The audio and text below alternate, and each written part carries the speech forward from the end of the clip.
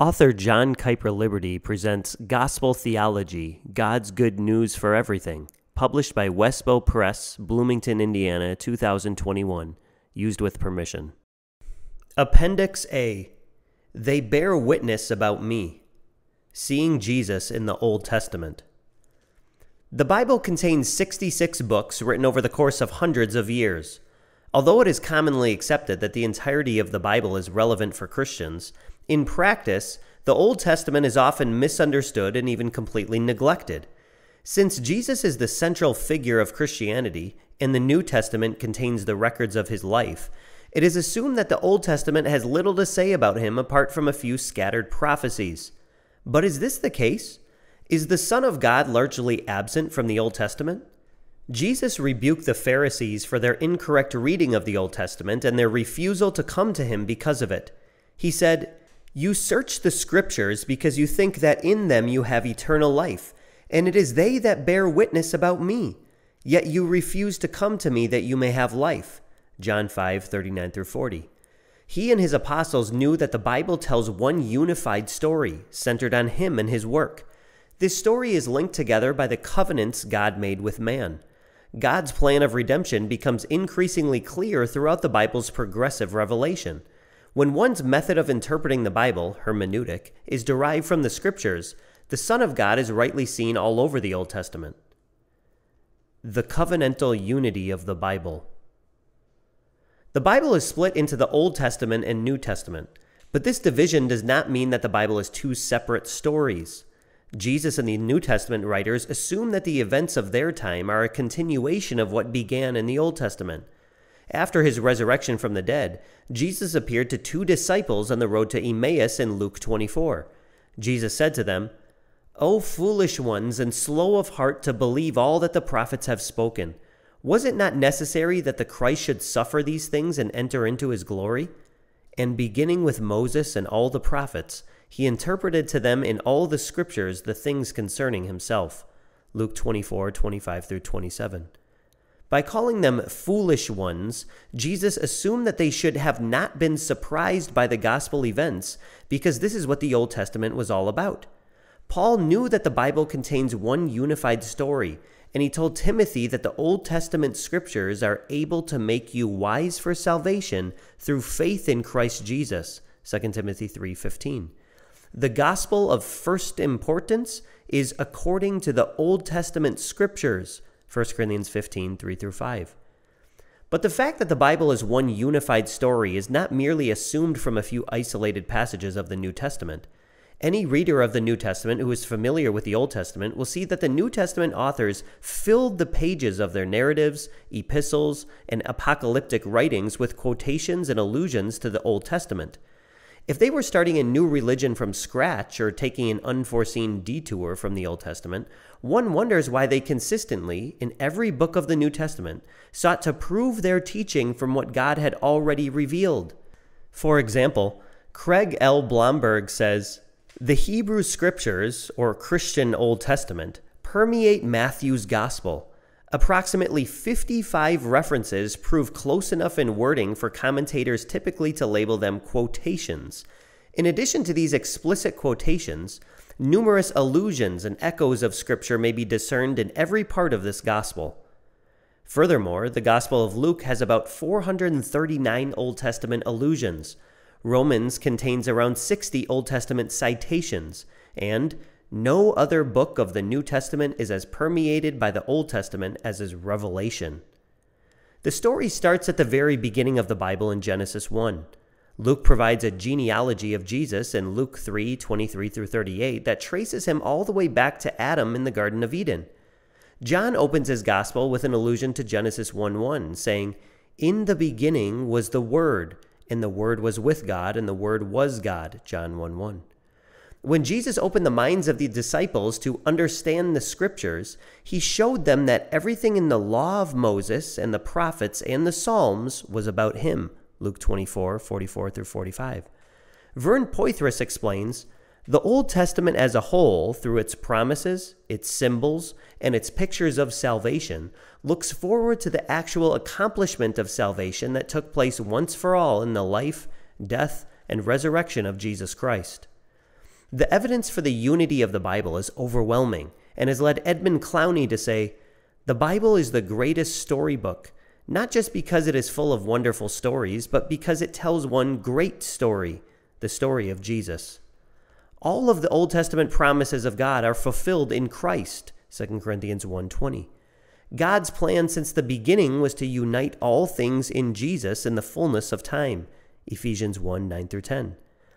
But what is the link that God used to connect this one story about Christ? The answer is found in the Bible's covenants. A covenant usually refers to an agreement between a superior and an inferior, between a lord and a servant. Numerous covenants are mentioned throughout the Bible, either implicitly or explicitly. How these covenants fit together is one of the most important questions of theology. The first covenant God made with man was in the Garden of Eden. God told Adam to work and to keep the garden, Genesis 2:15. God allowed Adam to eat from any tree except for the tree of the knowledge of good and evil. If he ate from that tree, he would surely die, Genesis 2:16. If he did not, he would continue to enjoy the blessings of living in the presence of God. Theologians have called this covenant the covenant of works because the people's right standing before God was based on their obedience to his commands, Galatians 3:10. Immediately following the breaking of the covenant of works is the first promise of a new covenant, a new way of God relating to his people that he would formally establish later in history as the new covenant. God first announced this promise of Christ and his grace in his curse of the serpent, saying, "I will put enmity between you and the woman, and between your offspring and her offspring. He shall bruise your head, and you shall bruise his heel." Genesis 3:15. Theologians have referred to this promised covenant as the covenant of grace, since it involves God doing the work on behalf of his people, requiring of them only faith in him and his promise. Jeremiah 31:31-34. The promise of the covenant of grace and the coming seed/offspring, Jesus Christ, is what links the story of the Bible together. After the events in the Garden of Eden, God made further covenants with man which give increasing detail as to how this seed would accomplish redemption. In the Noahic covenant, God promised that he would preserve the world for the seed to come and do his saving work, Genesis 9:8-18. In the Abrahamic covenant, Genesis 12:1-3, and 15:1-20, God promised to bless the whole world through the coming seed, and he declared that true righteousness comes by faith, Genesis 15:6. In the Mosaic covenant, God republished the covenant of works to lead his people to the seed who would come and keep the covenant of works for them, Galatians 3:19-24. Furthermore, he established formal worship, the sacrificial system, and ceremonial law that through types and shadows point to the seed, Colossians 2:17. In the Davidic covenant, God promised that the seed would be the eternal king, ruling over his people in righteousness and justice and establishing peace on earth for all time, 2 Samuel 7:1-17. From seed to substance, progressive revelation. The nature of the Old Testament and the covenants described above demonstrate that it was not God's desire to reveal everything about Jesus Christ and his gospel immediately after the fall. God's revealing of gospel truths piece by piece is what theologians have called progressive revelation. Vern Poythress explains, God caused the Bible to be written over a period of more than 1,000 years. As Lord of history and Lord of revelation, he spoke at many times and in many ways through the prophets, Hebrews 1:1. God did not say everything at once. The earlier communications take into account the limitations in the understanding of people at earlier times. The later communications build on the earlier. What is implicit in the earlier often becomes explicit in the later. The climax to this process of revelation comes in Christ. In these last days he has spoken to us by his Son, whom he appointed the heir of all things, through whom also he created the world, Hebrews 1:2. Taken together, these communications from God have a marvelous unity centered on the divine purpose of redemption and recreation. Although God's revelation is progressive, it is essential to note that God's people in the Old Testament did not simply have a general faith in God. As David Murray says, whenever we read of souls being converted in the Old Testament, it is to the Messiah they were turned, not to God in general, but to Christ in particular. They knew Christ in the seed form which had been revealed to them at that time. Hebrews 11:26 says Moses considered the reproach of Christ. In John 8:56 through 58, Jesus says that Abraham rejoiced that he would see my day. He saw it and was glad. John says that Isaiah saw Jesus' glory, John 12:41. Peter says the prophet spoke specifically of the sufferings of Christ, 1 Peter 1:10 through 12. Moreover, Paul says in Galatians 3:8, in the scripture, foreseeing that God would justify the Gentiles by faith, preached the gospel beforehand to Abraham, saying, in you shall all the nations be blessed. Ian Duguid comments, the gospel of the sufferings of Christ and the glories that would follow was clear to Old Testament readers from the earliest days, even if only in outline and sometimes obscure form.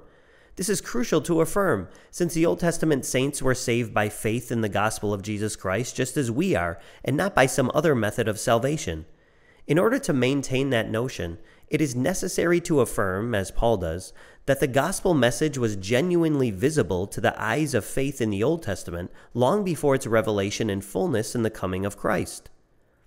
The Old Testament saints knew Christ and saw the gospel as an acorn, and the budding oak tree became clearer and clearer until its full revelation in the events of the New Testament.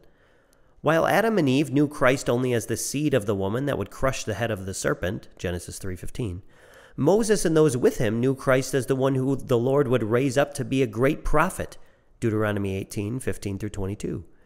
God revealed to his people in the time of King David that Christ would have a throne forever, 1 Chronicles 17:12, and would even be David's Lord, Psalm 110:1, and a great priest, Psalm 110:4.